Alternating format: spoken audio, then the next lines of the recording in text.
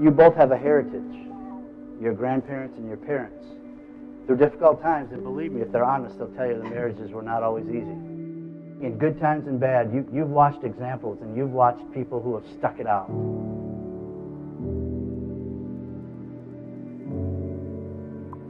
But I'm not going to talk to you about what love is. I'm going to talk to you about what love does. Because for me, it's an action. Love is sacrificial. It's about sacrifice. It's about placing the needs of this woman whose hands you're holding above your own. It's about placing his needs above your own. The last and most important thing that love does is it serves. And I'm pleading with you guys to get up every morning and see if you can't out-serve each other. There is nothing greater in life than being a servant.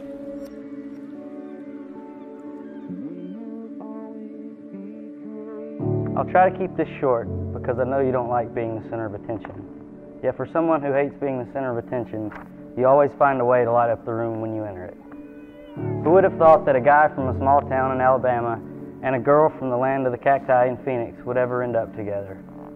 It wasn't always the easiest road, and at times it was more like riding a roller coaster in the dark, as noted by your 40-plus days of travel soon after we decided, I think we're boyfriend and girlfriend. We've spent more time in different time zones than most couples do in a lifetime, but I will say now, as I said to you then, that it will only make us stronger. We've seen the Grand Canyon together, Mount Rushmore of awesome musical acts. When I held your hand through Paul McCartney singing Hey Jude, with Eric Clapton and so many more along the way. As much as I loved the music, it was always more of an excuse to spend time with you. We've seen the Great Lake of Michigan, swam with dolphins, walked among Mayan ruins, discovered magical Big Sur together, snorkeled in Belize, and I'm honored to have helped you embrace your inner redneck while bass fishing in Mentone, Alabama. Throughout it all, good and bad, we've managed to do it with love and laughter and with commitment, and I can't wait to start the next chapter in our lives together. Parker, we've both been looking forward to today, but the idea of standing up here and professing our love in front of a crowd was likely the portion leaving us with the most anxiety. Our parents have a combined 60-plus years of marriage, a legacy initiated by our 4 sets of grandparents. They will forever be an inspiration for our future, blending our names, our families, our lives.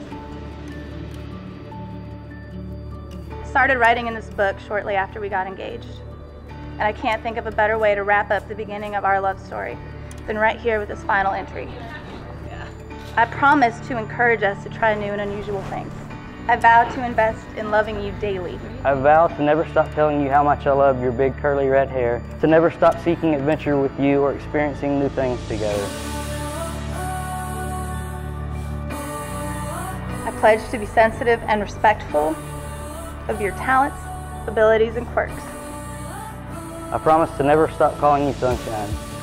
I promise to be the best husband I can be to you and to give everything I have to this marriage.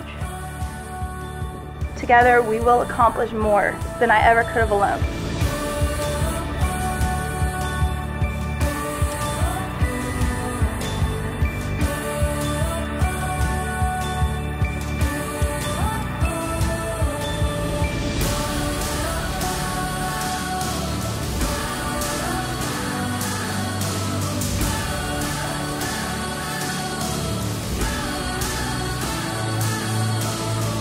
I promise to never forget the journey that got us to this point, and I promise to stand beside you no matter what life has in store for us from this day forward.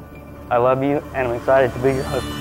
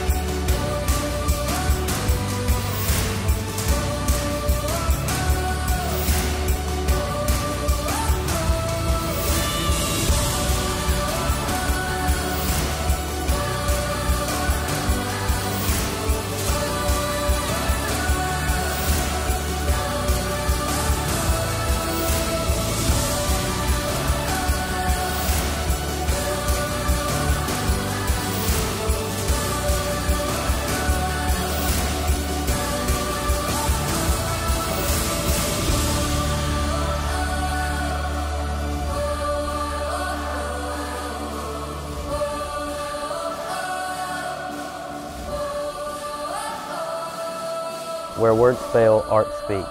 This blank canvas represents you and I. We have unlimited possibilities. I can't wait to see where we go. I can't wait to get started. I love you.